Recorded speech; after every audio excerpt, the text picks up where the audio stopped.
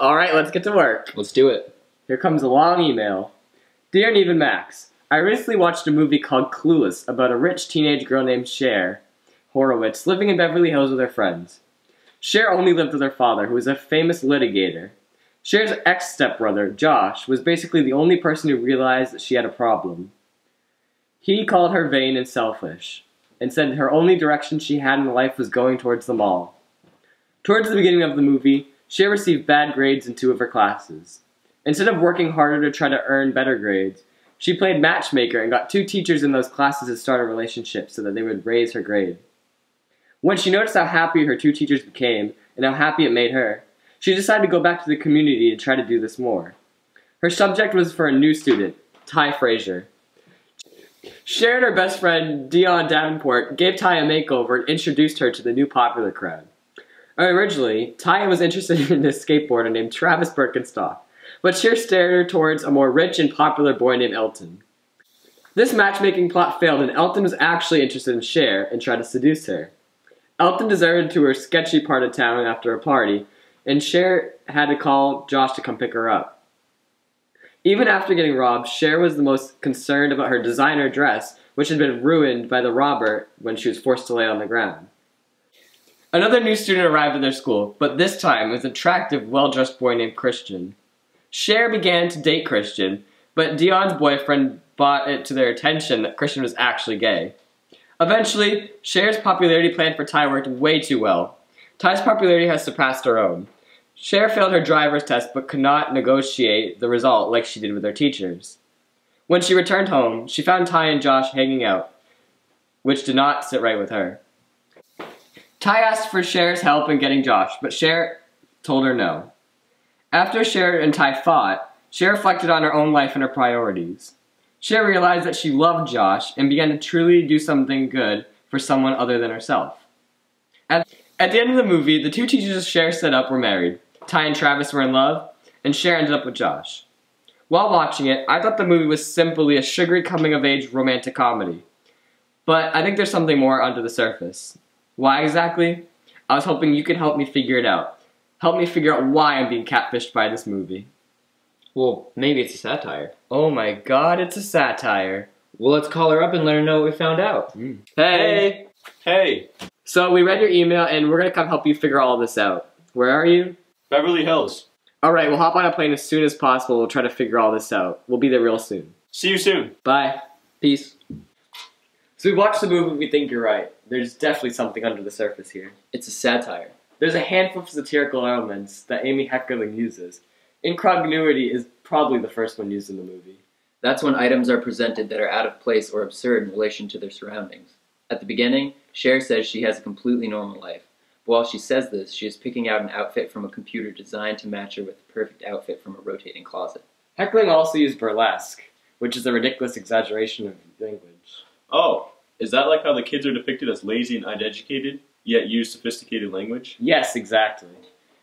She also uses reversal, which presents the opposite of the normal order.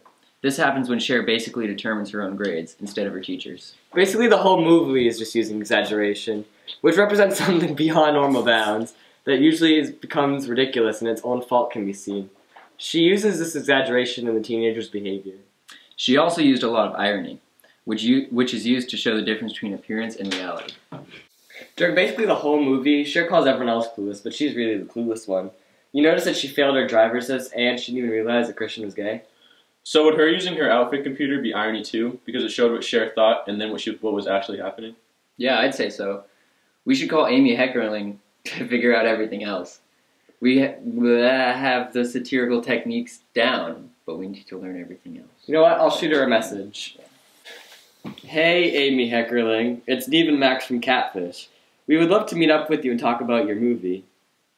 Get back to us ASAP. Our number is 867-5309. Thank you. So good. Now we wait. Hi, is this Amy Heckerling? It is! I can meet up. I'm in Beverly Hills. Okay, awesome. So are we. Just give us an address and we'll meet up with you as soon as we can. See ya.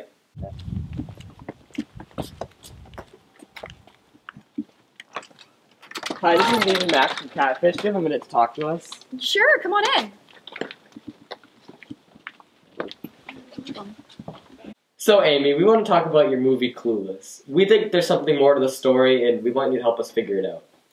I'm not sure I want to completely spoil the fluffy exterior of the movie, but to help out the fans of the film, I guess I can spare the details. Okay, so Rue has some questions for you, but we'll start off with the most basic one. Is Clueless a satire? It is. Sweet, we're right, guys. So what current event at the time of this movie really affected you and made you change the movie a little bit? At the time, technology was becoming a lot more common for people. An example of this being cell phones out at the dinner table. Everyone is basically glued to their phones. I also showed the growing laziness of students when Cher read the Cliff Notes for... Oh, the Cliff Notes? The Cliff Notes for her book. Yeah. Instead of reading the actual books. She did not prepare for her debates either. We don't do that either. No way. No, never. I tried to represent the time period and the items that were important and topics of debate. There were drugs discussions about sexuality, and the idea that teens do not care about the news. Well, why should we trust what's in your movie? What makes you credible? Well, I went and spent time in Beverly Hills high schools to ensure that I was accurately portraying teens of the 1990s. So are you satirizing those very teens? Well, in general, yes. More specifically, I was targeting those teens that are wealthy and privileged but vain. What is the movie's message really? Is it that money and popularity aren't everything? Yes, exactly. The movie is using satire to exaggerate how teenagers act, and I hoped that it might make some teenagers realize their own faults. Sure, money and popularity and clothes might be exciting and fun, but family and friends you make in life are what really matter. I hoped that when the viewers watch Cher come to this realization, they would too. Have you received any criticism? You know, you basically made fun of teenagers the whole time. I have, yes.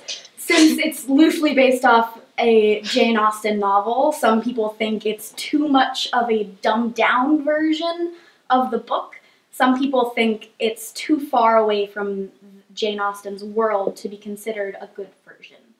Well, that makes sense. Thank you so much for your time. Yeah, it really helped me understand the movie better. Yeah, no problem.